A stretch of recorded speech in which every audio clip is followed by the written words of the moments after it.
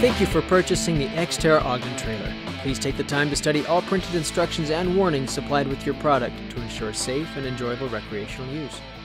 The following is only intended as a supplement to the printed instructions. To start, remove the components from the carton and lay them on a flat work zone. You should have a total of 8 pieces, including the main body, fabric cover, 2 20-inch wheels, a 12-inch wheel, a front fork, push bar, and safety flag. If for any reason a part is missing, please do not return the product to the store. Our domestic customer service office will ship you replacements promptly. Contact us via the email or telephone number listed in the operator's manual. Lay the main body of the trailer flat on the floor. Pivot both sides to an upright position. Locate the tethered cotter pin and feed it through the corresponding holes to secure the sides. Whenever using cotter pin fasteners, ensure you lock the pin with the spring clip as shown. Feed the 4 fabric loops in sequence to the crossbar. Pivot the crossbar into the horizontal position. Secure with the tethered cotter pin and lock in place. Unfold the fabric cover and feed it over the metal shafts on the rear of the trailer. Zip the fabric cover onto the trailer body. Working from the back, secure the fabric cover over the trailer. Use the Velcro along the sides and front to ensure it is taut and secure.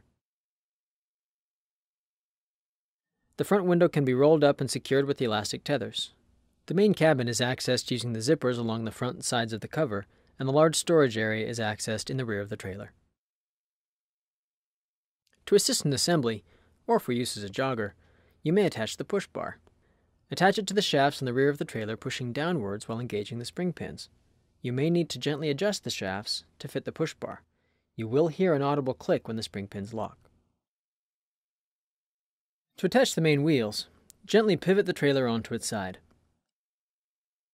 Insert the wheel axle end first into the trailer body. Tug outwards to ensure the wheel is locked. Repeat by rotating the trailer onto its other side and inserting the other wheel in the same manner. Check the tire pressure as specified in the owner's manual.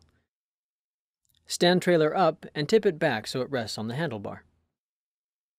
To connect to a bicycle, locate the trailer hitch arm on the underside of the trailer and release the Velcro strap. Rotate the arm 180 degrees and lock in place with the tethered cotter pin. Remove the small metal hitch mount from the arm by releasing the cotter pin. Undo the quick release and attach the mount to the bike by reattaching the quick release tightly.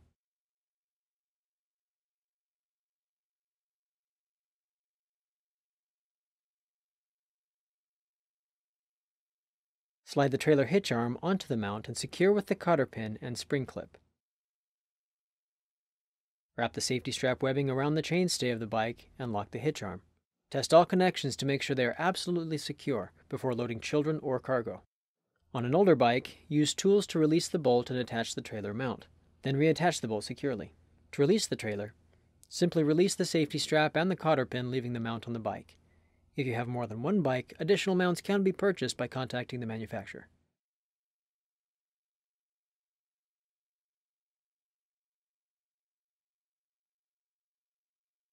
To use the trailer as a jogger, return the hitch arm to its stowed position and secure using the Velcro under the trailer.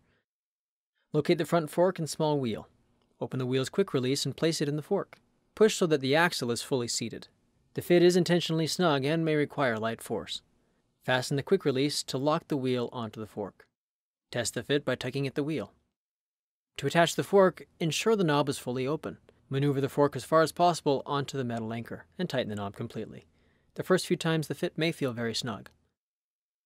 As with the side wheels, check the tire pressure. Check the tracking by pushing the empty trailer across a flat, even surface and observing if it veers left or right. To correct the tracking, release the front wheel and pull gently to one side or the other according to the direction it veered and resecure. Note that depending on the weight and position of the riders or cargo, the tracking may need to be adjusted. For future use, leave the wheel attached to the fork and simply remove the fork when converting to use with a bicycle. To be certain you have assembled the trailer correctly, check all connections again to make sure everything is secure. Before loading, secure the vehicle using the parking straps. Loading of children or cargo should be done on a flat, even surface and be aware of the load limits listed in the manual. For a single occupant, sit the child in the center of the trailer. Configure the harness around the child, making sure that they are fully secure by 5 points of restraint.